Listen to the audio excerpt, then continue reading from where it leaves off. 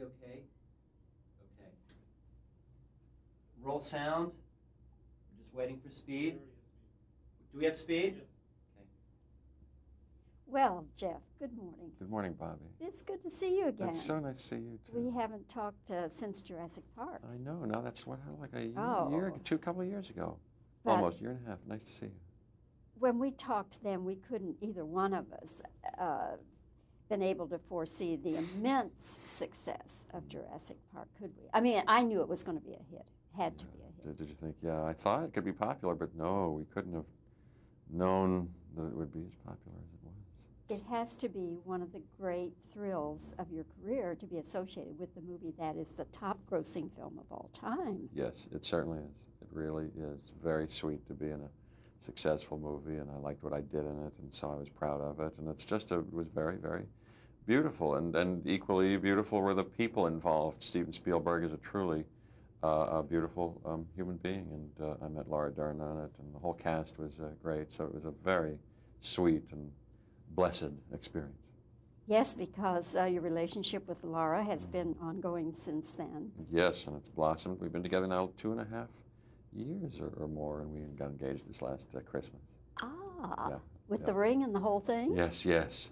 Yes, I've been married a couple of times before, but I never did I never did it very traditionally. I never proposed really very formally or bought a ring, an engagement ring.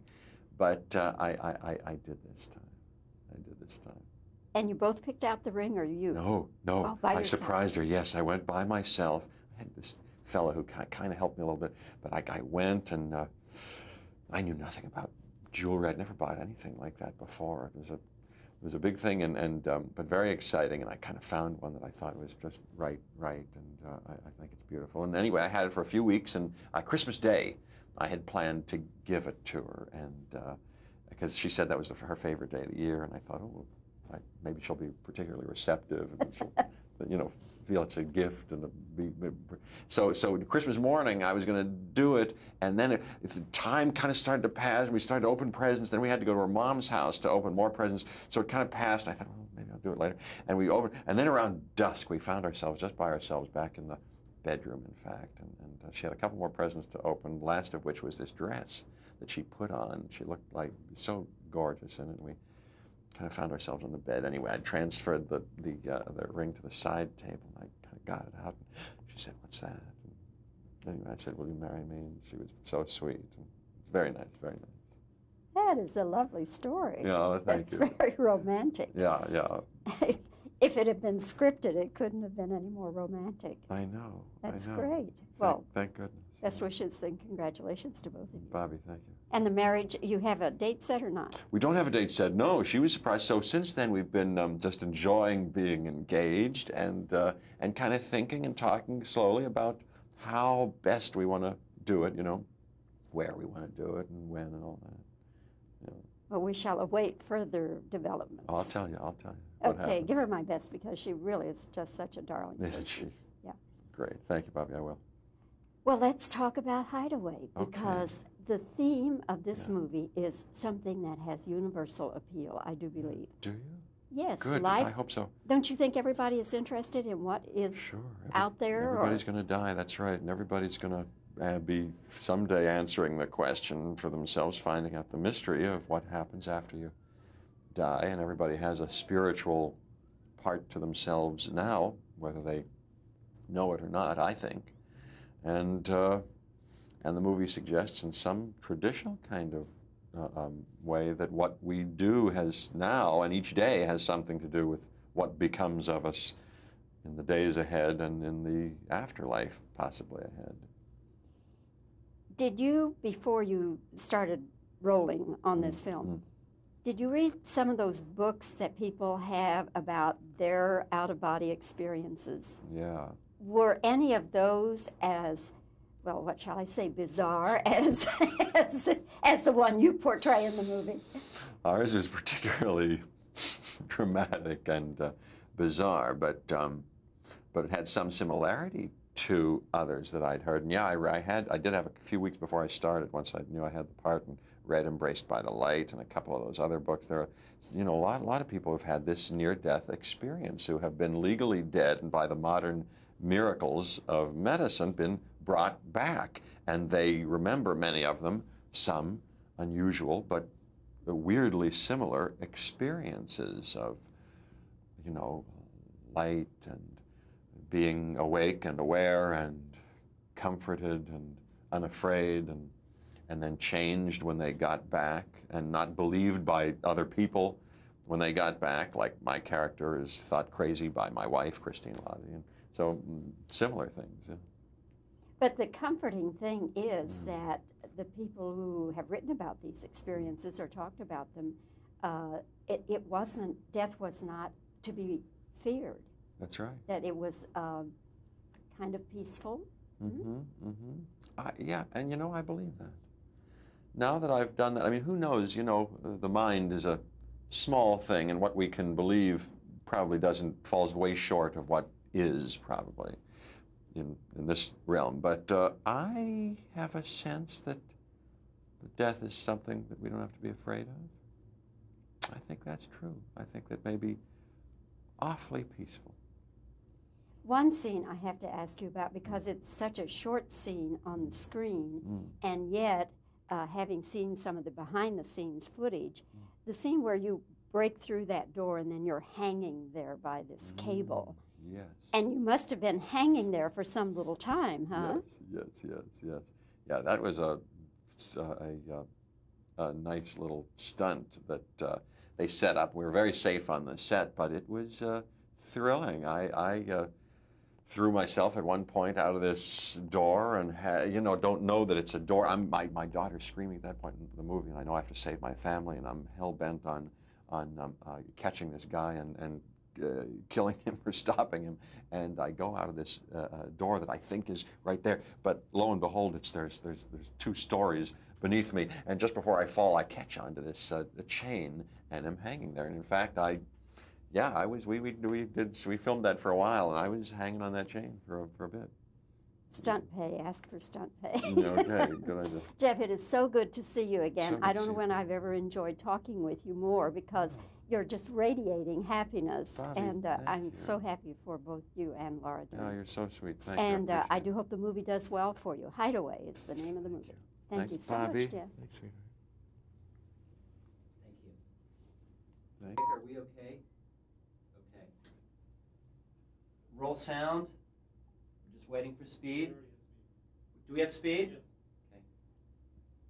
Well, Jeff, good morning. Good morning, Bobbie. It's good to see you again. It's so nice to see you, too. We haven't talked since Jurassic Park. I know. Now that's like a couple of years ago. But almost, year and a half. Nice to see you. When we talked then, we couldn't, either one of us, been able to foresee the immense success of Jurassic Park, could we? I mean, I knew it was going to be a hit. Had to be a hit. Did you think? Yeah, I thought it could be popular, but no, we couldn't have known that it would be as popular as it was.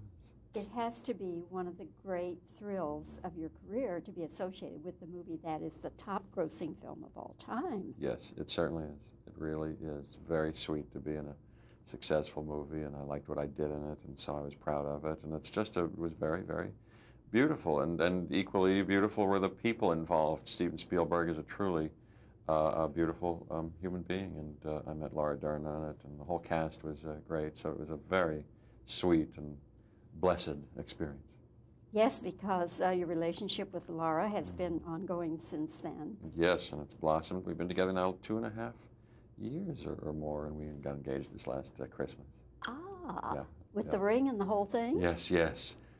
I've been married a couple of times before, but I never did very traditionally. I never proposed really very formally or bought a ring, an engagement ring. But I did this time.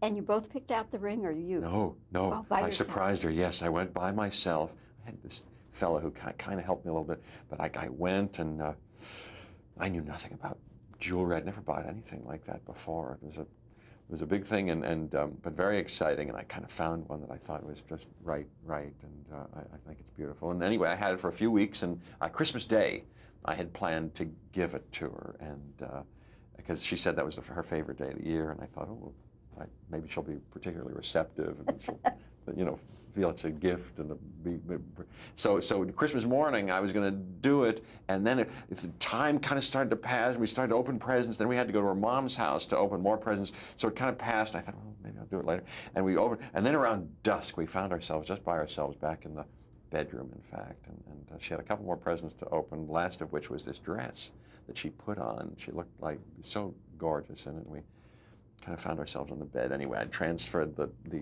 ring to the side table, and I kind of got it out. And she said, "What's that?" And anyway, I said, "Will you marry me?" And she was so sweet. And very nice, very nice. That is a lovely story. Yeah, thank you. That's very romantic. Yeah, yeah. If it had been scripted, it couldn't have been any more romantic. I know. That's I know. great. Well, thank goodness. Best wishes and congratulations to both of you. Bobbie, thank you. And the marriage, you have a date set or not? We don't have a date set, no. She was surprised. So since then, we've been just enjoying being engaged and kind of thinking and talking slowly about how best we want to do it, you know, where we want to do it and when and all that. Yeah. Well, we shall await further developments. I'll tell you. Okay, happens. give her my best because she really is just such a darling. Isn't she? Yeah. Great. Thank you, Bobbie. I will. Well, let's talk about Hideaway, Okay. because the theme of this movie is something that has universal appeal, I do believe. Do you? Yes. Good. Life, I hope so. Don't you think everybody is interested in what is out there? Everybody's going to die, that's right. And everybody's going to be someday answering the question for themselves, finding out the mystery of what happens after you die. And everybody has a spiritual part to themselves now, whether they know it or not, I think. And the movie suggests in some traditional kind of way that what we do has now, and each day has something to do with what becomes of us in the days ahead and in the afterlife possibly ahead.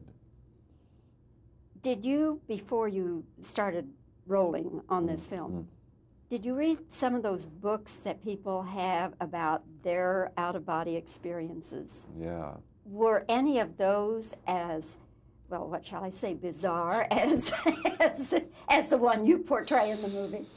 Ours was particularly dramatic and bizarre, but it had some similarity to others that I'd heard. And yeah, I did have a few weeks before I started, once I knew I had the part, and read Embraced by the Light and a couple of those other books. There are, you know, a lot of people have had this near-death experience who have been legally dead and by the modern miracles of medicine been brought back. And they remember, many of them, some unusual but weirdly similar experiences of, you know, light and being awake and aware and comforted and unafraid, and then changed when they got back, and not believed by other people when they got back, like my character is thought crazy by my wife, Christine Lottie. And so similar things. Yeah.